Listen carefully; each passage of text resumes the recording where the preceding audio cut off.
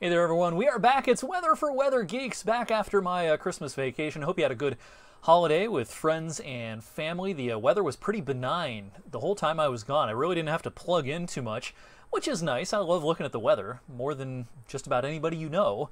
But it was nice to step away and let my brain kind of relax and switch off of weather mode for a little bit of time over the last 7 or 8 days. But we're back at it this evening, and we've got lots to talk about as we have a changeable pattern here in the short term and lots of thoughts on the longer range as well. I'm getting a lot of questions on social media. Hey, what's the deal with winter? When is it ever going to start? Some people are longing for a little snow and a little cold.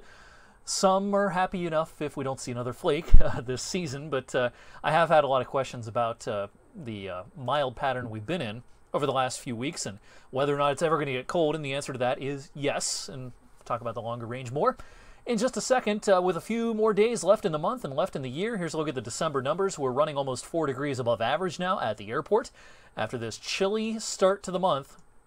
Since the pattern flipped right around here, we've only had 2 cooler than average days, and they were barely cooler than average. That was last Saturday and then on Christmas Eve, the 24th, just a hair below average. But you'll notice a lack of real harsh cold this month. I mean, our coldest high temperature was back on the 8th at 27.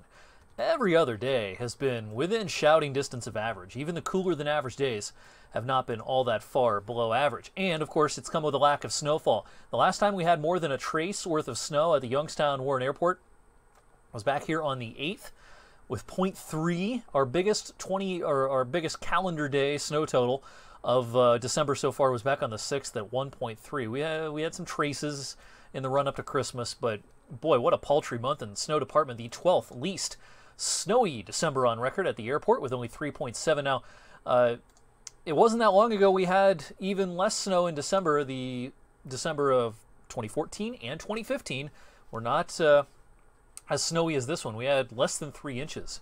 I think it was less than 3 for both of those months. So this is 3 of the last 5 Decembers that have been relatively snow-free in our region, and sandwiched in between a pretty snowy stretch in December in 2016 and 2017. But this year has been more like 2014 and 2015. Where's the snow on the ground?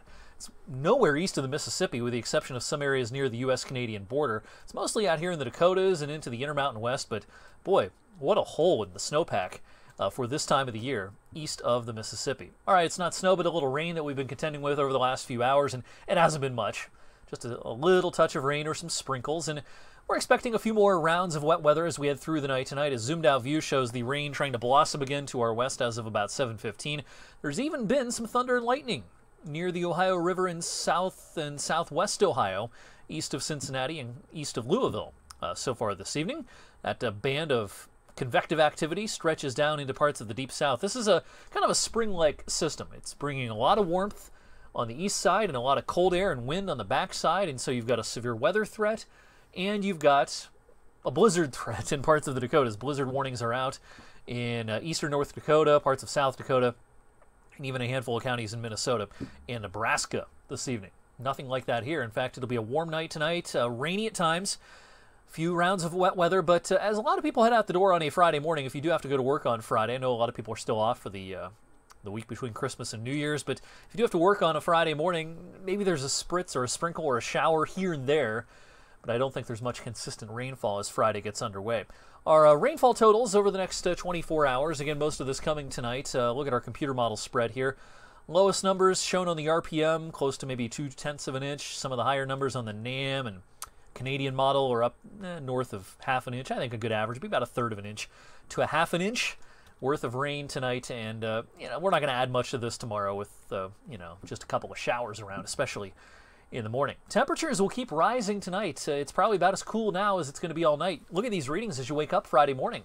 Around sunrise, it'll be in the 50s, and that means it's going to be a warm afternoon despite some clouds around and not much sun. I think we'll flirt with 60 in a lot of backyards.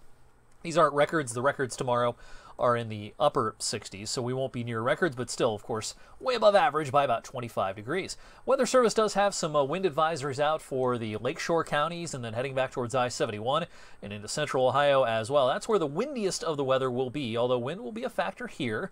When I recorded this video at 7:18, we did not have a gust reported at the airport locally, but it was gusting above 20 in New Philly and Akron, and then close to 40 closer to I-71 from Cleveland down through Mansfield. Winds will become noticeable tonight and into tomorrow. Now, these might be a little overcooked here, especially these numbers out here, but you get the idea. It'll be windier to our north and west, but I think you'll still notice the wind here locally tonight into tomorrow, with perhaps some gusts north of 30 miles per hour, and I can't even rule out a 40-mile-per-hour gust on a few occasions, both tonight and during the daylight hours tomorrow. So it's not going to be a calm, warm day. It's going to be a windy, warm day, but won't hear too many complaints, I suspect, with readings in late December making their way into the upper 50s to around 60. Best chance for showers, I think, is in the morning. I'm not sure if this is realistic tomorrow afternoon with this many showers around, shown on the latest run of our in-house model here, but a small chance of a shower will stick around into the afternoon. And then a cold front drops in tomorrow night, heading into Saturday morning. This is the cold front that will bring more seasonable weather as we kick off the weekend. Kind of a classic winter day coming up on Saturday with a thick blanket of clouds, maybe a stray flurry. Temperatures hardly moving on Saturday, but a better day coming up on Sunday as that high slips off to the east. The sun will break out. We'll probably touch 40 and maybe even lower 40s in some spots. All right, of course, we have New Year's coming up next week.